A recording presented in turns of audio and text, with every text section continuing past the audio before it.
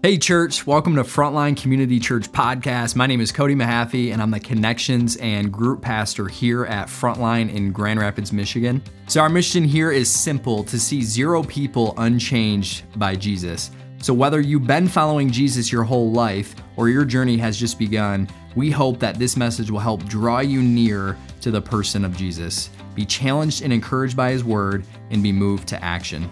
We hope these next few moments are a blessing to you and equip you to see who God really is and who you really are in him.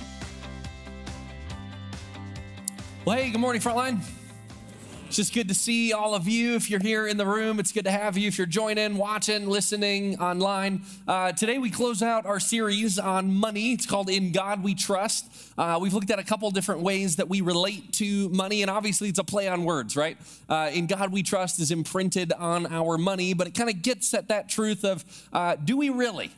Do we really trust God, or is it easier, or do we operate out of a place a lot of times that we actually trust our money rather than him? So as we close it out today, I was thinking about the Bible and a number of different stories all throughout the Bible that demonstrate people who were obedient to God, especially when it cost them something or it required them to do something, give something, sacrifice something. People who were obedient to God, who said yes to him before they knew how it would work out. Often very simple acts of obedience led to very extraordinary outcomes that only God could orchestrate. And so some of those I wanted to share with you. Even if you're not familiar with the Bible, here's a couple quick illustrations. Moses was the leader of the Israelite people in the Old Testament. He led his people out of Egypt into the wilderness, where he led them for 40 years. But as they were exiting Egypt, Pharaoh came after them. So he sent the Egyptian army after them. The Israelites got trapped between this chasing Egyptian army and the Red Sea. And God says, extend your hands over the Red Sea. And so Moses has an opportunity. Does he be obedient? Does he do what God says? Or does he look for an alternative route? Does he try to get around it? And he's obedient. He extends his hands over the waters. And it says the waters of the Red Sea parted and the Israelites crossed on dry land. The next leader that followed Moses, his name was Joshua. They were in the wilderness. They came upon an enemy. That enemy was Jericho. And they were a fortified city. They had walls all around Jericho. And so here's the question that Joshua has. How are we going to get this city, God? If you've called us to conquer them, how? And God says, I want you to just march in a circle around them 7 times. That doesn't seem like it makes a lot of sense if you're talking war strategy. I don't know how familiar you are, but that usually doesn't work. But Joshua said, okay. And so they marched around 7 times. On the 7th day, they marched 7 times, and the walls of Jericho just crumbled down.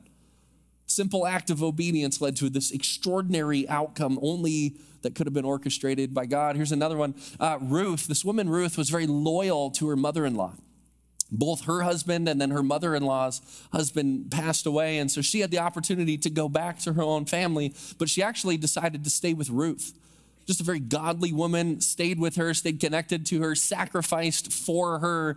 And what ended up happening is her story became grafted into the lineage of Jesus, a very simple act of obedience that had a pretty extraordinary outcome. The last one's one of my favorites. It's a little boy whose mom probably packed his lunch that day. Jesus was teaching a large group of people, 5,000 that were in attendance, and it's lunchtime and people are hungry. And this little boy has his lunch, right? 5 loaves or 5, whatever it was, 5 loaves of bread, 2 fish, 5 fish, 2 loaves. You look it up. He had one of them. He had his sack lunch. Then he offers it up to Jesus and he goes, here, you can have this. And what happens? The story plays itself out. Jesus feeds all of them. Small, simple act of obedience led to a pretty extraordinary outcome that could have only been orchestrated by God. See, God's not impressed, I think, by us taking risk. I think he's impressed by us being obedient even when it's risky. So that's what we're talking about today, is the obedience factor. Will we be obedient to God? Will we do what he has actually said for us to do? Will we do what he's put in the Bible and the invitation that he calls us to follow Jesus? Even Matthew 28, it says, go out and make disciples of all nations, baptizing them and teaching them to obey what Jesus had taught. We're talking about obedience today. And so to do that, we're looking at Matthew chapter 25. Jesus was teaching his disciples. He was also interacting with Pharisees, and he was talking about, someday the Son of Man's going to come back. Someday I'm going to come back. Someday I'm going to return, and here's what it's actually going to be like. Check this out, Matthew 25, verse 14. Again, it will be like a man going on a journey who called his servants and entrusted his wealth to them. Notice, it's not the servant's wealth, it's the master's wealth being entrusted to the servants. To one he gave 5 bags of gold, to another 2 bags, and to another 1 bag, each according to his ability. Then he went on his journey. This word entrusted, it was normal in this time for especially someone who was very wealthy, very powerful. They would take their finances and they would entrust stewards to it, people that worked for them, reported to them, people that they oversaw. He would entrust his wealth to him with an expectation that there would be a return, that you would take it, you'd put it to work, you'd do something with it. So the master entrusts his servants with his wealth, but it's a very significant amount of wealth. In fact, this bag of gold, it was actually equivalent to around 20 years of wages. So to one, he gives 100 years of wages. To another, he gives 40 years of wages. And to the third, he gives about 20 years of wages. And it says, each according to his ability. You following so far? So let's see what happens here if we keep reading. The man who had received 5 bags of gold went at once and put his money to work. Catch that. He went at once. He went immediately. He went right to it, and he put the money to work, and he gained 5 bags more. So also the one with 2 bags of gold gained 2 more, but the man who had received 1 bag went off, dug a hole in the ground, and hid his master's money. Here's what I want you to catch. The first 2 were obedient. The first 2 understood the assignment. In fact, I would argue with you, all 3 of them understood the assignment, but the first 2 understood, and their understanding led to an action of obedience. They took their master's wealth, they put it to work. I don't know if that means in the stock market, I don't know if that means real estate, I don't know if that means, small investments here and there, whatever it was, they took it and were diligent with the command that the master had left with them. Take this and turn something for it. Use it. Do something with it. The purpose we're talking about money today is because money is often a microcosm for how we relate to God or other people. The servants understood that the master had given them a task, a responsibility that they were required to carry out. And so their posture was, I'm going to be obedient to the master even before I know how it's going to work out. The first 2 had no idea that their profits would double the original investment. But here's what's funny about it. It was all the master's anyway.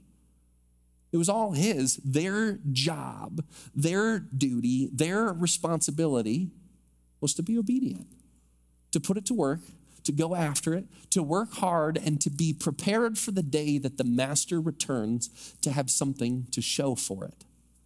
But the third one does something different. Third one takes a shovel, takes this bag of gold, 20 years worth of wages, a significant amount of money. Takes it, finds a spot out back. I don't know if he goes to his yard, he goes to a nature preserve. I don't know where he goes, but wherever he goes, he digs a hole, he marks the spot, he remembers it, he puts it in the ground, and he walks away. He does nothing. If you notice even the text, it just says he went off. It doesn't say he went immediately like the first 2. It just he went off. He got to it when he got to it. He'll deal with it when it gets around to it. Before we go on with the story, I want to ask you, is there a servant in this story that you identify with? Is there one that you would look at your life, you'd look at maybe what God has given you or entrusted to you, you'd look at your time or your energy, your wealth, you look at your gifts or your talents, your skills. If you look at what God has given you, are you representative of one that you feel like, wow, I'm like the one with 5. I feel like I have an abundance. I feel like I have a lot. I have a lot that I've been entrusted with from God. Maybe you more identify with the middle one. I've been given some from the master, probably not as much as others that are around me or in my sphere of influence, but certainly more than others that are around me in my sphere of influence. I see myself in the middle. Maybe that's you, or maybe you're the last one. And you see yourself as one who goes, I haven't been entrusted with much.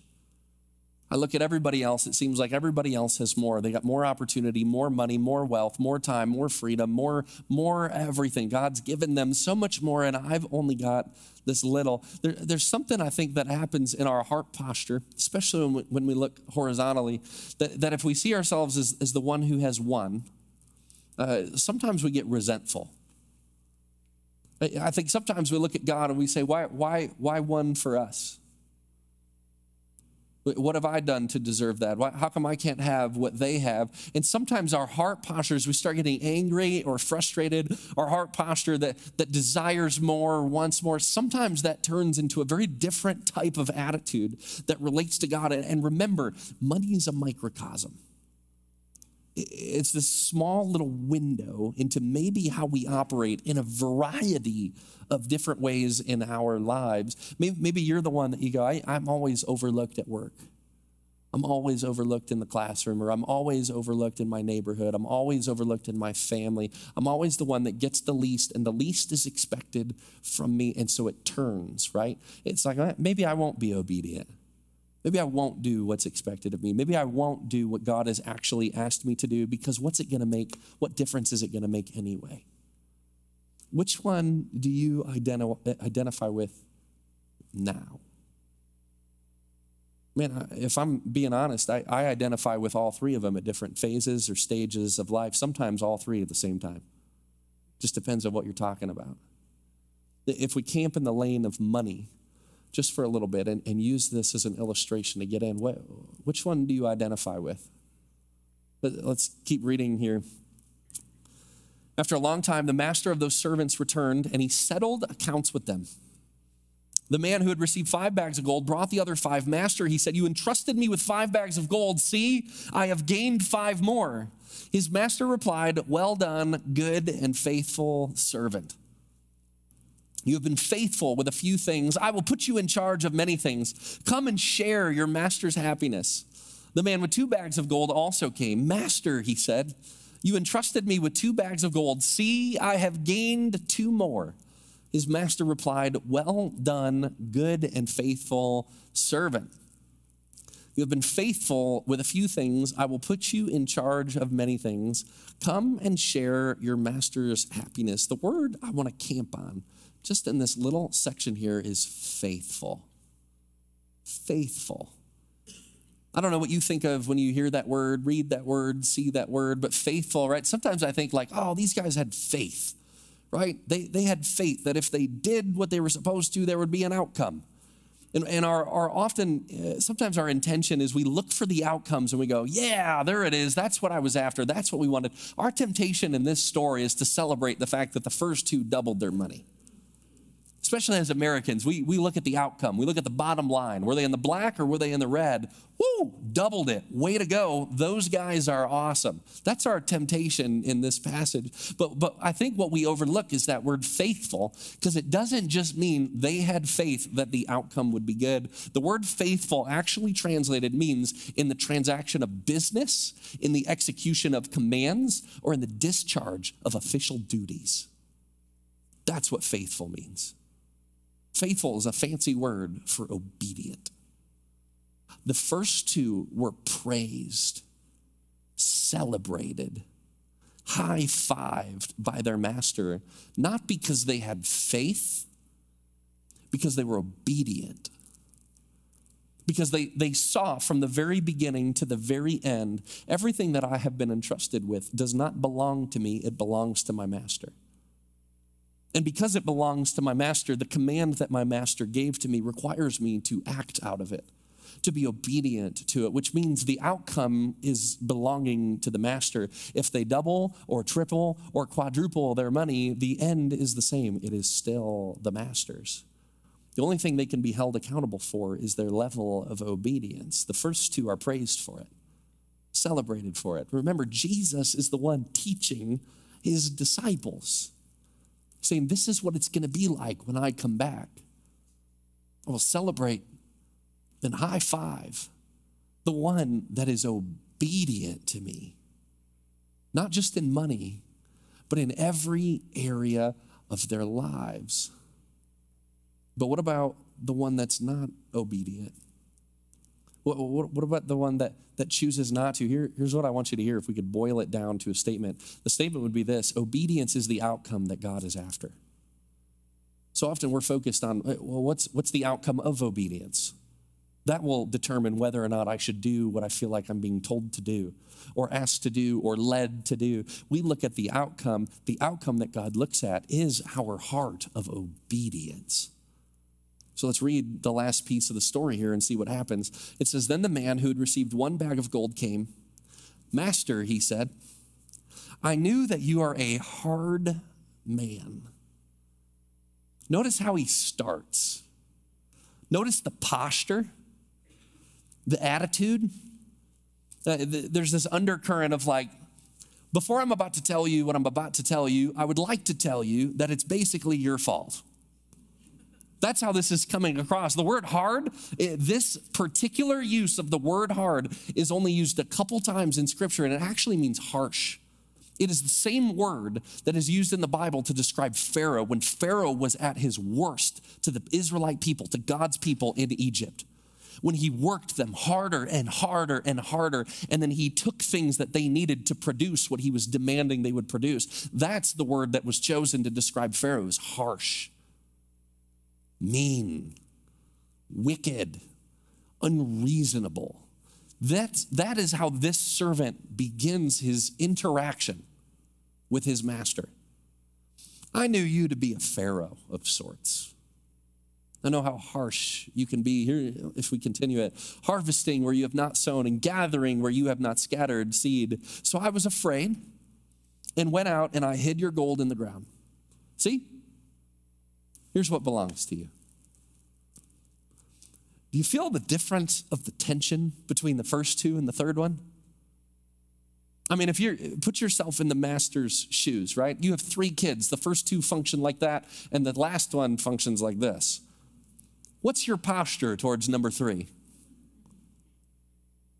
Maybe you're a business owner and you have employees, and your employees come to you and they bring the same kind of report. The first 2 did what you asked them to do. The third one didn't because it was your fault. What's your posture towards that employee? I just want us to get at the heart here. It's not so much the outcome of obedience that the master cares about. The outcome the master cares about is obedience itself. Did you do what I asked you to do? Were you faithful? The third one just blames him. It's your fault. In fact, you're so harsh and you're so scary, and I worried that if I invested, if I actually took what you gave me seriously, that what if it didn't go well? Then I can't imagine being on the other side of you. So instead of being obedient and risking it because of obedience, I decided to play it safe, and by play it safe meant disobedience. That's what I chose. That's what I've decided. That doesn't fly with the master, just like it doesn't fly with God. The opportunity he gives us is to be obedient, not to determine whether or not we'll be obedient based on the outcome. Who are you in the story? Who do you relate to? Who do you want to be? Like we said earlier, I don't think God is impressed when we take risk. I think God is impressed when we are obedient to him, even in the face of risk. His heart is obedience for his children, just like the heart of a parent is obedience for their child. Would you obey me? Would you follow me? Would you trust me? Because I can lead you to a place you cannot get to on your own. Because I can do far more with obedience than you can with effort. If you will trust me, if you will follow me, if you will lean on me, even just like we were saying, I can lead you to a place you could never go to on your own, but it all hinges on obedience. Here's how the master responds to the servant. The master replied, "You wicked, lazy servant. So you knew that I harvest where I have not sown and gather where I have not scattered seed? Well then, you should have put my money on deposit with the bankers, so that when I returned, I would have received back with interest.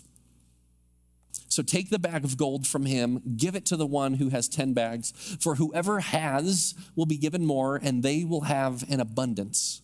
Whoever does not have, even what they have will be taken from them, and throw that worthless servant outside into the darkness where there will be weeping and gnashing of teeth." This is the same as the person that says, God, I will not be obedient to you. I will not follow you. I will not submit to you. In fact, when push comes to shove, I will blame you for my own disobedience. And I honestly don't want anything to do with you because this is how I see you. You're harsh. It's the person that builds a life, a career, a house, a retirement, a legacy that revolves all around them. I refuse to be obedient. I refuse, God, because what if it costs me? You know, Brian talked last week about Malachi 3, how God gives us the invitation when it comes to our finances to establish the type of relationship that we have with him. When we go first, right, even in the realm of tithing, when we go first, when we trust the Lord with that first 10%, when we give back what has already belonged to him, when we give it back, it postures our heart in a totally different way as we relate to him. It says, God, it is you that I trust. God, it is you that I follow. It is you that I submit to. Jesus, you are a king. You're not just a prophet. You're not just a priest. You're not just a shepherd. Jesus, you are my king. Therefore, I will obey you like one obeys a king. I realized as I've sat with this sermon, as I processed this, as I worked on this message, this one was hard. I had to dig a whole lot deeper in my own heart because I was trying to figure out why deep down do I still resist this? I'm just telling you, why do I personally, David, why do I resist this when it comes to God? And here's what I arrived at. I often derive two things, particularly from money, that I've discovered that are very problematic for my life. Number one is this, it's significance. When you're competitive, money is a great scoreboard. It's easy to count, it's easy to see, it's easy to compare. There's a lifestyle that it opens up or access to, whatever. This is everything from what you drive to what phone you have to what kind of house you live in to what bank account number is represented, your Roth IRA or your 401k or your 403b, whatever it is, you go, oh man, this is an easy scoreboard for me. And when it's bigger, I feel bigger. You know how problematic that is? Because that actually cuts both ways. When that gets smaller, I feel smaller. All of a sudden, I've attached my identity to this thing that has no bearing, no true compass as to where my identity actually is because it is totally apart from who God says I am. The invitation God gives all of us is you find your significance in me. You want to be significant, be a part of my kingdom. Follow my ways. Live like I lived. Die to yourself like I did. You want to find significance. It is only rooted in Jesus. But then here's the other thing that I continue to derive from money. It's security. You ever feel safer when you have more money or your bank account's higher or you're closer to retirement and it seems padded and it's protected? The way I think about it is it's like if there's me, then all these other things are like it's houses and then roofs and then walls and then moats and then alligators and whatever it is that just surrounds. It's like nothing's getting close, right? I'm impenetrable.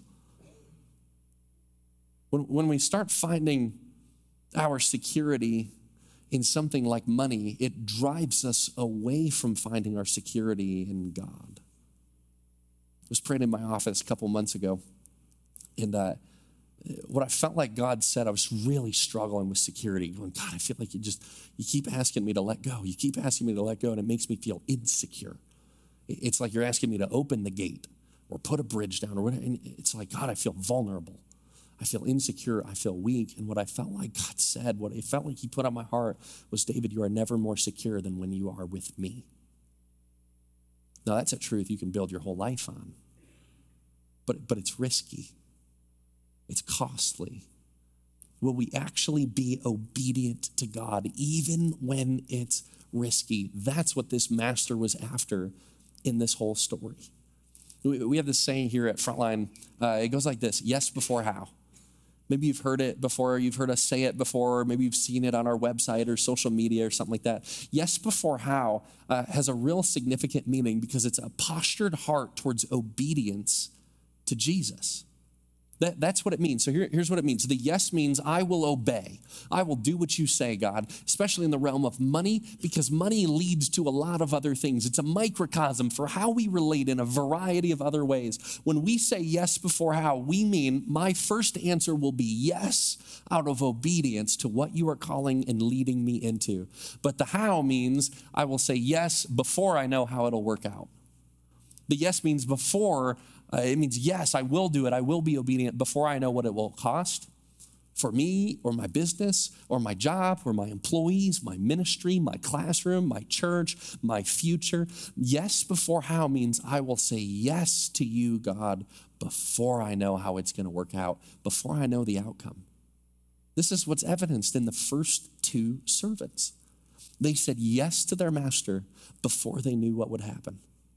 And their obedience led to a totally different result. What do you think God's putting on your heart? What do you think he's prompting you with? What is he asking you to be obedient to him with in your life that's hard right now? You have this closed fist, like I don't want to let that go because if I let it go, it's risky. God might lead me to a place I don't want to go. It might cost me something I'm not willing to give up. See, money has this way of identifying our priorities.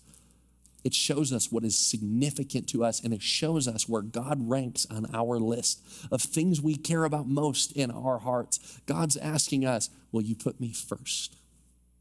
Will you be obedient to me? Because if you'll do it with your money, there's a great chance you'll do it in every other area of your life.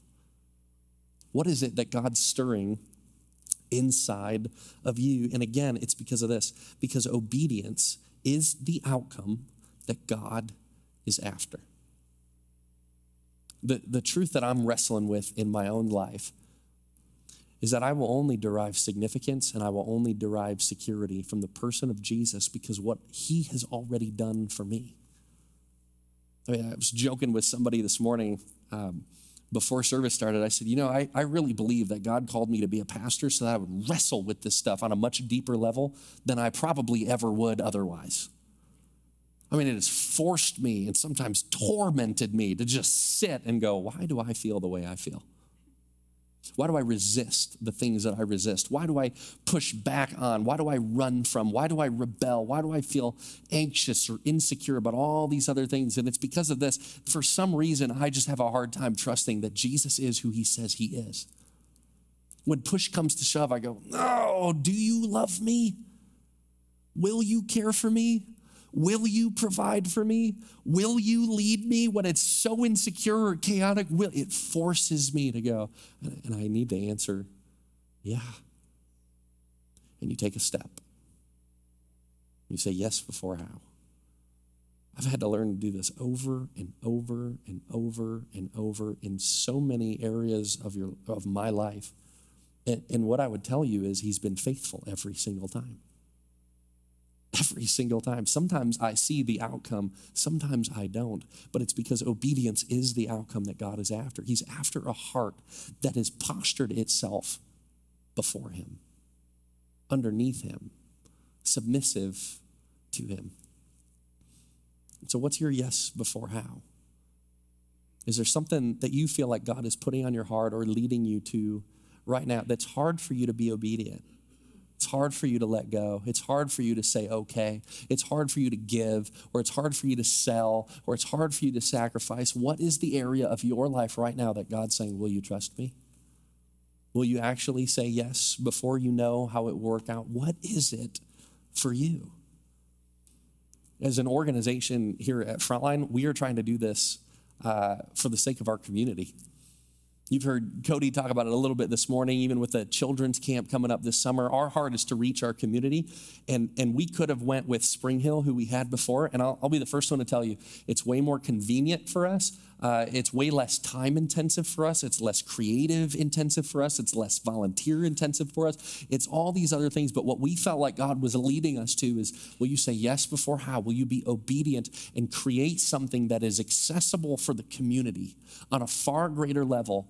And trust me, So that's why we're doing what we're doing this summer. There's another couple of things we're doing right now. Hand to Hand. Hand to Hand is one of our most significant partners here at Frontline. Hand to Hand partners churches and schools together to meet the needs of kids who are hungry, who don't have enough food on the weekends. That's what we do. I've been praying for this for probably a year and a half. God, would you give us the Northview schools? And starting in June this year, we'll have 4 of them. We'll have 4 schools. What an opportunity for us as a church to say, we'll lean in.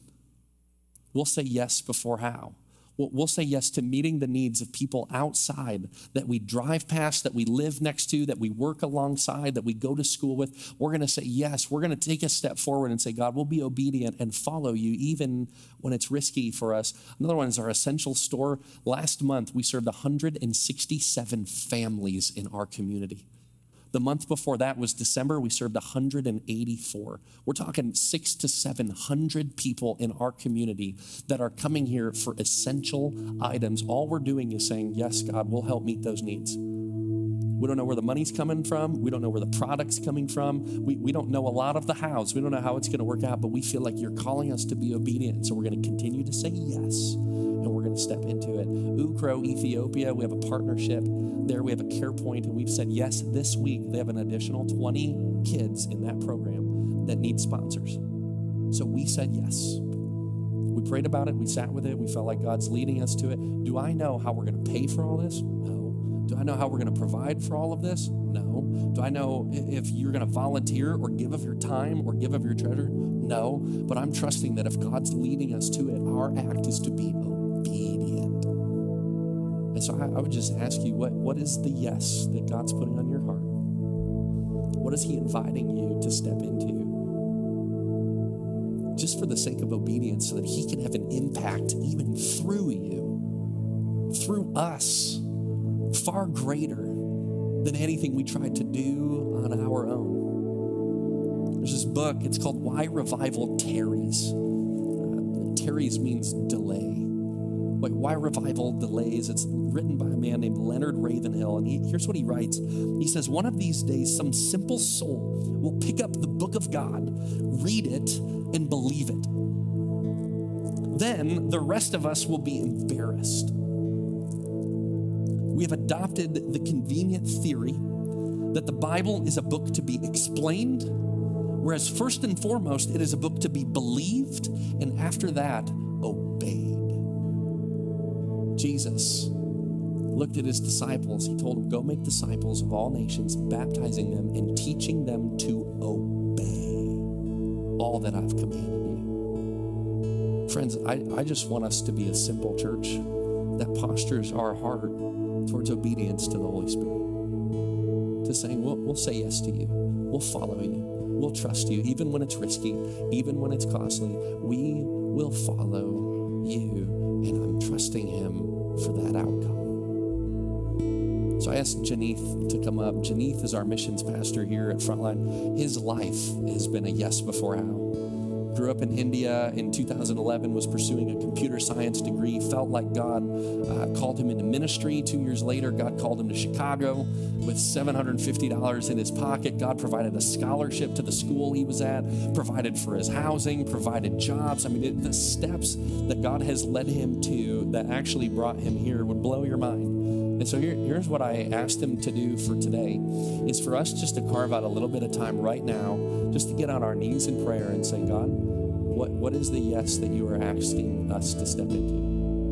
What, as a church or as a family, as a marriage, as an individual, what is the yes that God is asking us to step into? And I could think of no better person for this right now than to lead us through for Janeth. So, yeah, would you? Thank you.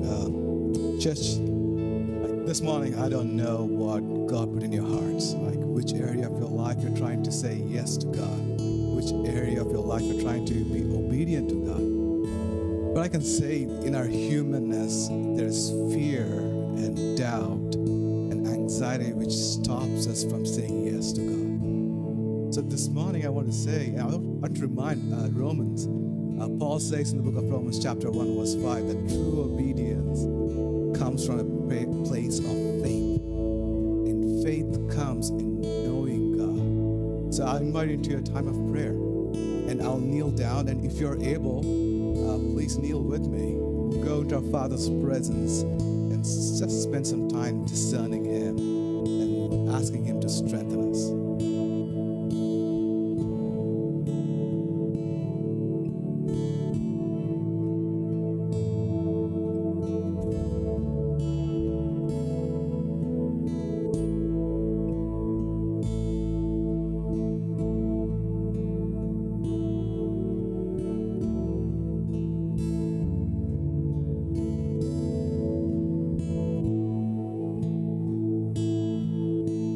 Father, Lord, we thank you for giving us this opportunity to come into your holies of holies, to kneel before your great white throne and look at you, to say thank you for calling us your sons and daughters. Thank you for holding our hands and saying that you'll never leave us or forsake us.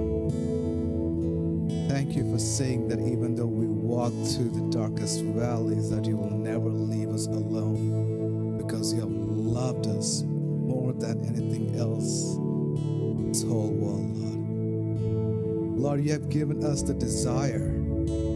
You have given us the heart to say yes, a desire, a spirit to say yes to you, to be obedient to you. But Lord, our flesh is fighting back against it. Lord, our fear is fighting back against it. There's doubt is coming into our lives, which is not allowing us to let go of our control over our lives. Lord, in our weakest point, Father, we ask you to strengthen us. Give us the faith to say yes. Give us the faith to be obedient. Lord, I pray, Lord, that you will reveal yourself to us. You will reveal your will, that you will speak to us. You will give us visions and dreams of you, so that, Lord, you can strengthen our faith so that we can continue to obey you and take that blind faith step in whatever areas you're calling us, Lord. Lord, this morning we surrender our lives into your hands. Hold us close to your arms, Lord. In Jesus' holy and mighty name I pray. Amen.